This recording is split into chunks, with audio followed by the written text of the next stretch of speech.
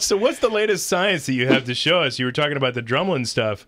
What, is there even more stuff that you've been piling on top of the story to help support this theory? And because I want to go through this stuff, and I want to go back at the very end of our podcast and find out what eventually what you're hoping that will come out of this science for humanity, which I know is a bigger picture than what we're talking about, the physical, geological science, that there's a bigger effect that humanity can take from this stuff. But let's go through the science first. What's the latest science that you have to show us? Because I know you got some stuff there on your screen that you'd like to share. Well, there's constantly new evidence coming forward. And I think one of the most interesting and exciting areas is these discoveries that suggest that Earth was subjected to an impact or series of impacts at the end of the last ice age. That to me is tremendously exciting. Right.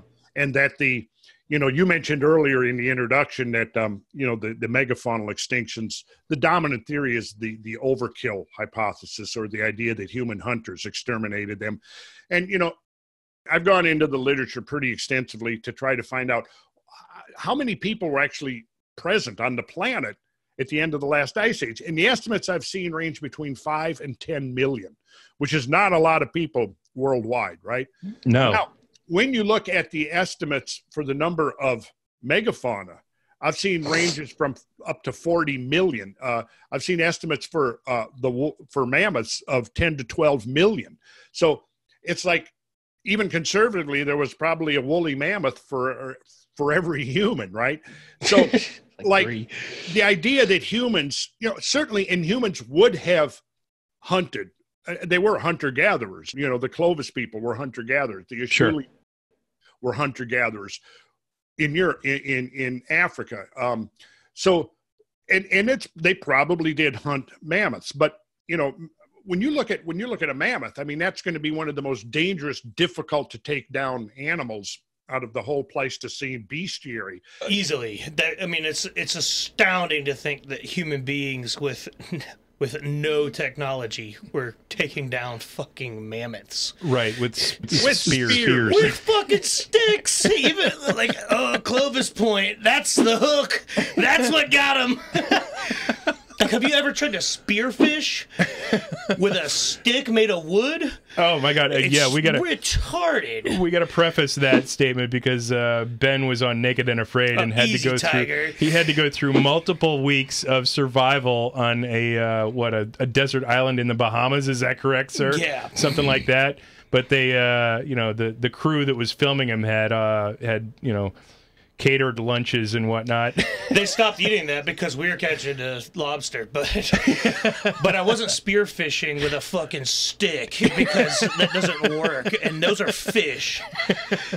Like, yeah, the idea that humans were even cornering mammoths at any mass scale. Right, It's preposterous. Where they couldn't move and just run into a preposterous statement. That's like saying the reason that we don't have any evidence about humans and their existence before God was invented on paper is like because they had flying cars. So obviously they didn't drop any of the evidence on the ground. I mean, duh. Yeah, I don't know that I agree either with the story that man hunted the mammoth to extinction, because I mean, it's insanity. The numbers don't add up. You know what I'm saying? I mean, hunter gatherers, from my perspective, the ones that I've met in Peru, as a matter of fact, we took a trip down to Peru and we did some ayahuasca down there just recently, and we saw the indigenous people. We met them, we talked to them. They're economical. They are. They do not waste. It doesn't make sense to waste so much energy and time to hunt a fucking mammoth. Right. I mean, why would you try to hunt something to its extinction? I would have hunted 10,000 chipmunks before I tried to chase a fucking mammoth. Did it say something bad about your mom? I mean, right? And you wanted to kill all of his relatives? I don't understand. I accidentally stepped on your dog before dogs are domesticated. Allegedly. Yeah, so I mean, we're right there with you that we don't believe that extinction had anything to do with hunting. If it did at all, it might have been post-catastrophe, because but see, here's the thing. As the evidence is now showing human population undoubtedly declined at the same time. Right. Right. And so During the cooling. Yeah, I look at humans were as much victims of these catastrophes as the megafauna. But they had to have been, because they are part of megafauna. I mean, they were the megafauna. Right, we are megafauna. We are the megafauna. Yeah, we're the apex. We are nature, right? And we're such a big fauna that we're actually like almost a virus.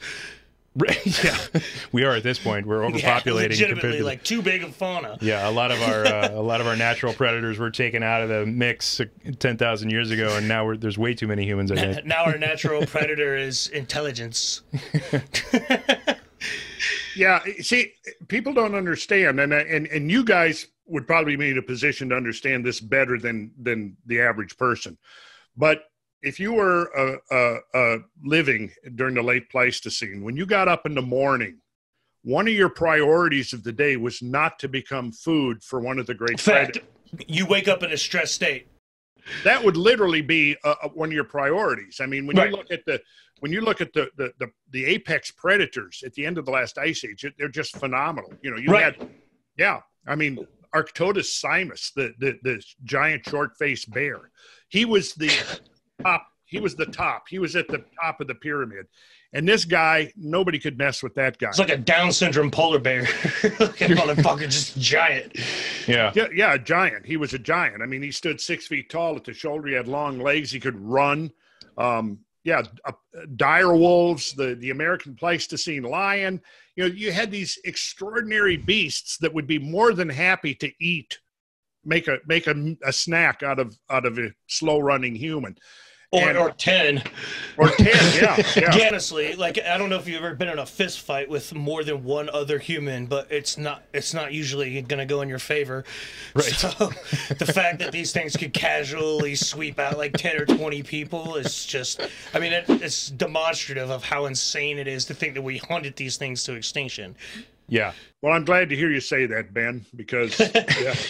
Because you're right. Yeah, you're right. Yes. Hunting a single person to extinction is complicated enough. If you can accidentally kill 10 of them off, then they did not hunt you to extinction. That's not how it works.